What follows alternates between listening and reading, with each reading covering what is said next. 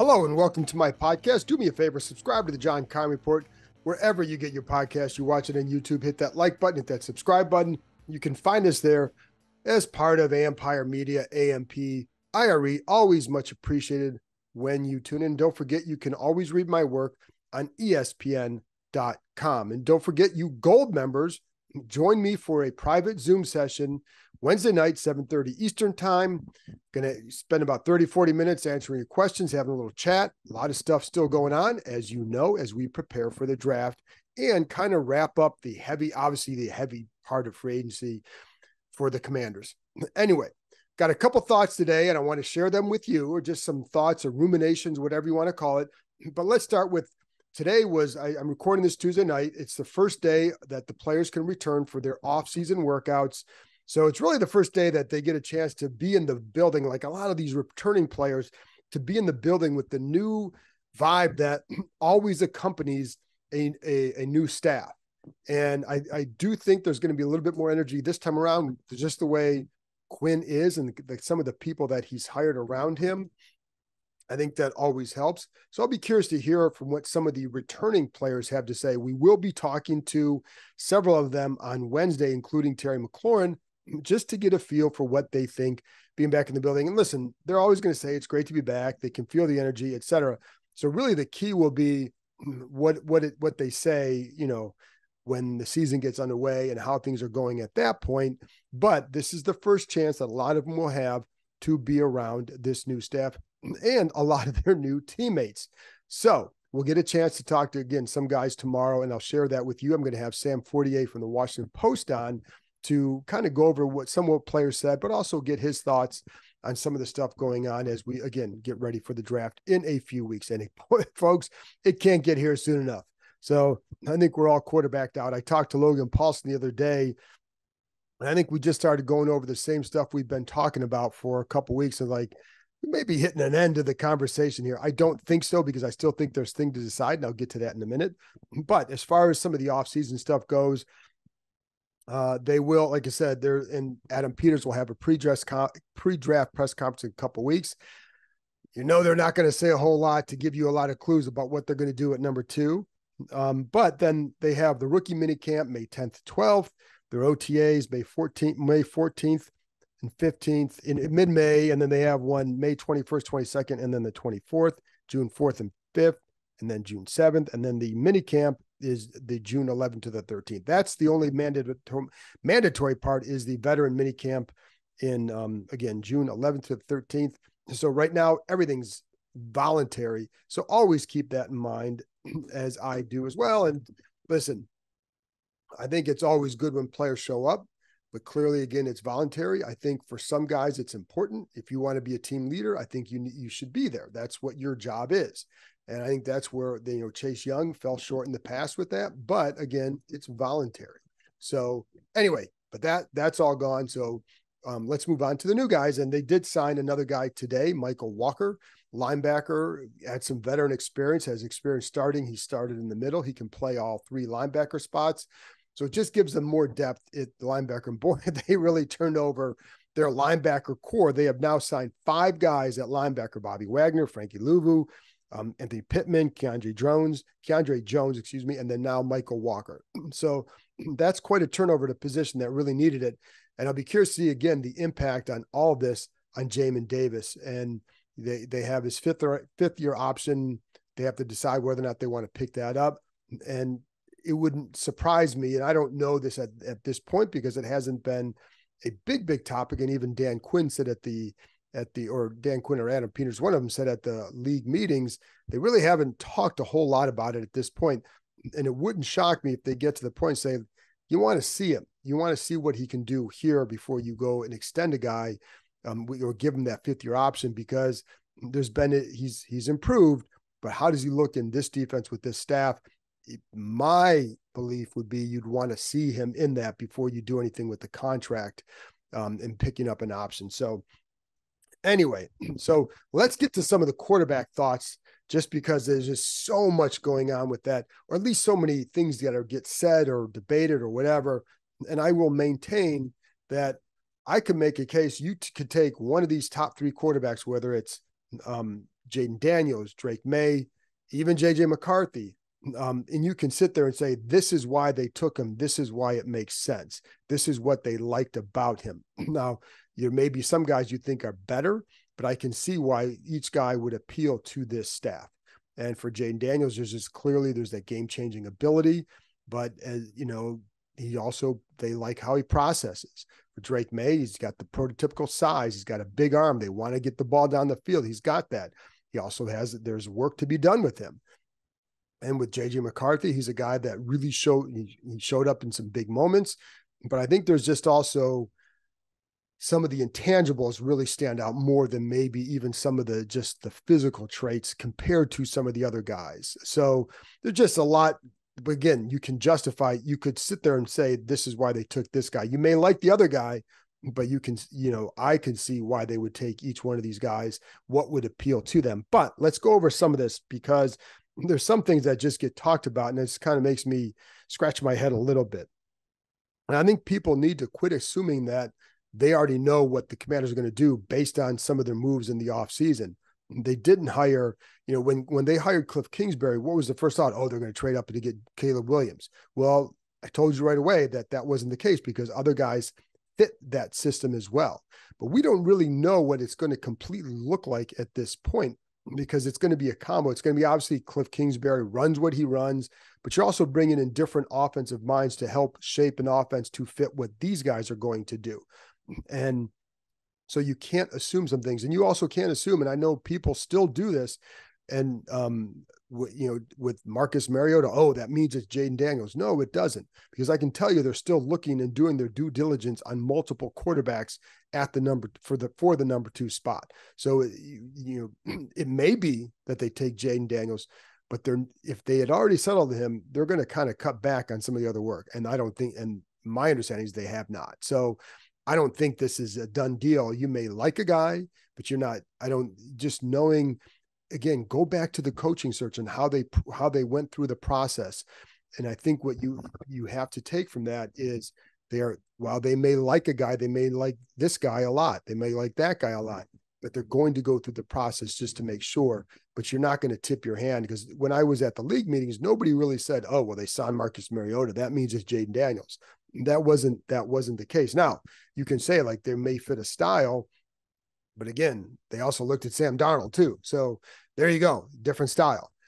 But I think what Mariota gives them, what they hope he gives them, and I don't know that he will, but I think what they hope he gives them is a good experienced backup who can help them if necessary and play for half a year if they have to. If you want to draft Drake May or McCarthy and sit them for a little bit, and that would allow them to kind of ease into it, because that's why you have a veteran backup. And there may have been other veteran backups who, to be honest, are better quarterbacks, but they did get one that they know because of Brian Johnson's connection with him from Philadelphia last year.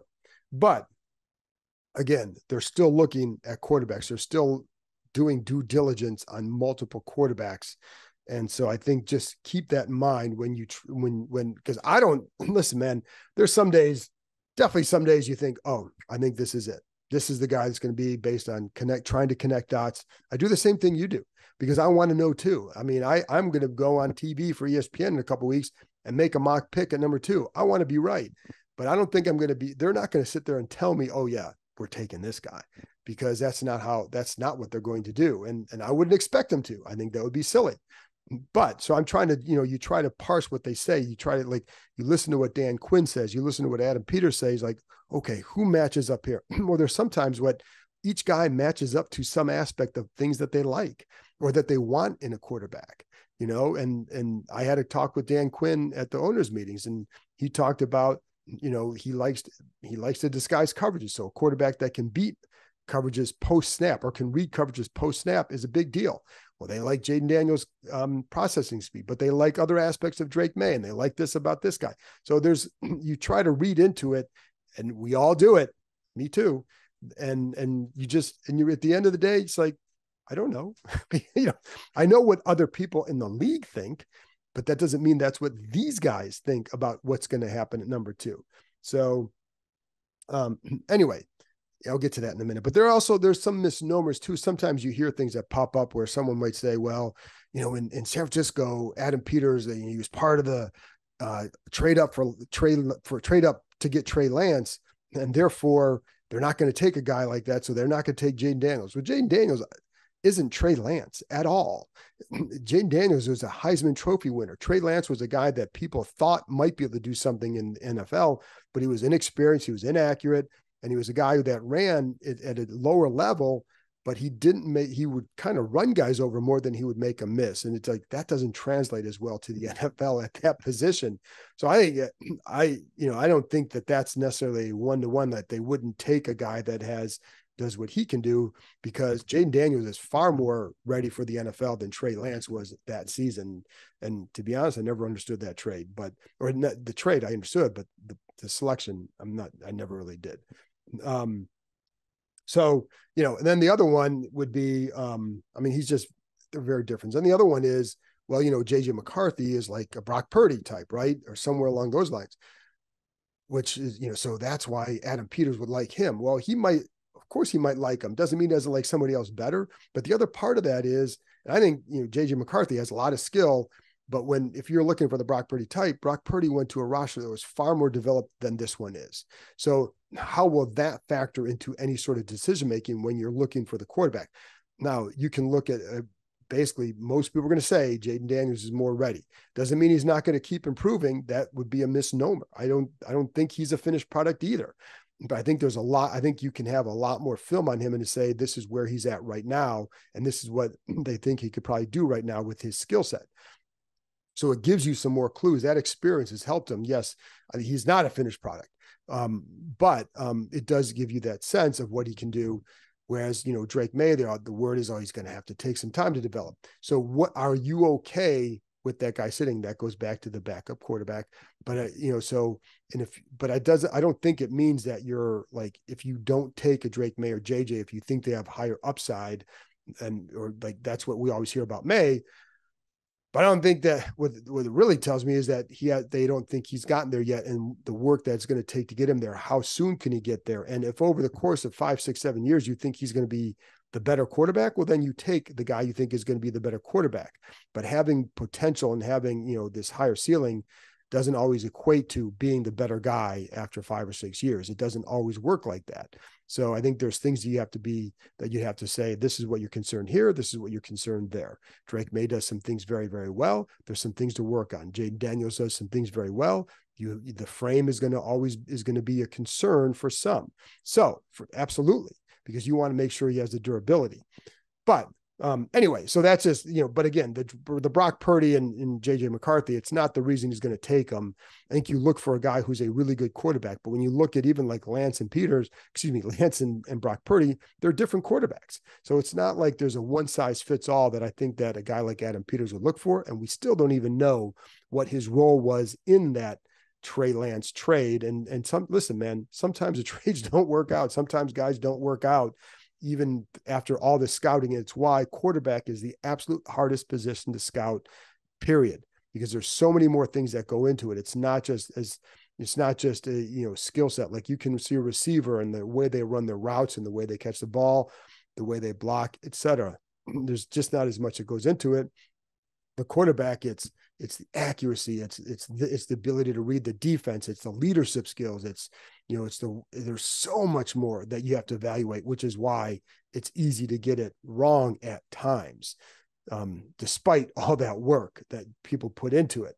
And it's why you have to use every piece of information imaginable to try to come to your conclusion, that sometimes using those numbers to get to the context of what those numbers mean. But that's why it's so hard. And the other part is again, like with the Kingsbury system, what I don't know yet, and this is going to be Adam Peters' call. And obviously there's going to be a lot of input clearly from Dan Quinn. He's the head coach. Cliff Kingsbury will provide his input too, just like the scouts will, just like, others in the organization will. But I don't know that the end all be all is, well, how do they fit in Cliff Kingsbury's offense? So one of the things that Dan Quinn told me at the meetings is one of the things he liked about his time in Seattle is watching Russell Wilson and how the Seahawks basically structured their offense to fit him. And I think that's what this group is going to be tasked to do, is to fit their offense to whatever quarterback they draft. And so, Jaden Daniels did not play in this style of offense in college, but his skill set, and you can tailor that to that. And he can throw the ball. That's not a question of that either. He's certainly not just a running quarterback. With Drake May, has experience in this system, but the system is not exactly an apples to apples from what he ran under Phil Longo at North Carolina in 2022 versus what Cliff Kingsbury ran at Arizona and what he would run here. Because again, we still don't know what he's going to run here, but we know that he's played in some of that. So you got experience watching him operate that passing attack.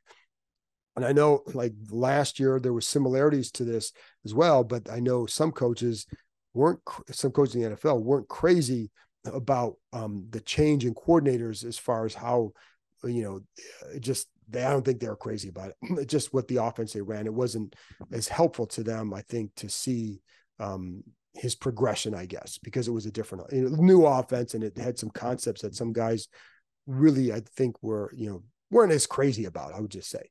But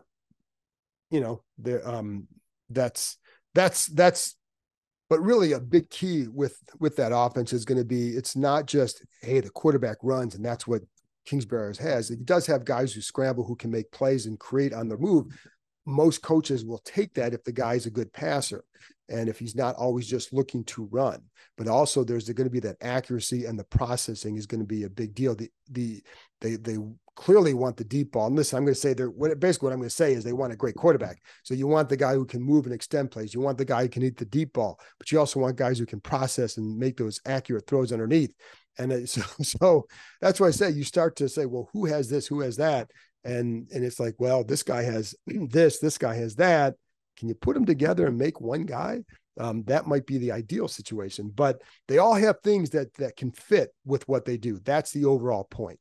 And then from there, when you draft a guy, then it's up to the coaches to make it work. And I think they have a shot with some of these guys to make it be an acceptable, a good situation, but long way to go. And so I think, that's some of the thoughts on that. And I just think it's interesting because, again, we're all trying to figure out what they're going to do, and we're trying to piece together the logic. And man, I hope, part of me says, I hope you enjoy this, because it's an interesting debate.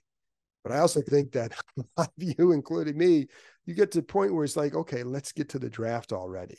Let's get to this and see who the guy is and then go from there. But I still think there's some things that'll be, need to be discussed. I want to try and bring some people on here who can kind of take us inside what goes on from like the middle of March or end of March to the draft. Like when are they setting the boards? How are they evaluating this? What are the things that when you're at the pro days or you have the visits at the facility, what are you looking to see? And things like that, just to get some clarity or insight into what teams are going through now with this process. How many people do you call who have either watched this guy or know this guy, just to make sure you're making the right pick? And even then you still might get it wrong. So, but I want to bring some people on to talk about that. And we're going to get to some of the second day and third day picks, because man, this is the chance for this franchise to really reset itself with these top 6 picks. And they can still you can have a great draft if you get the quarterback. You can still have a good draft, even if the quarterback is just okay. But if you hit on these other 5 picks in that top 100, but again, this draft will be defined by the quarterback.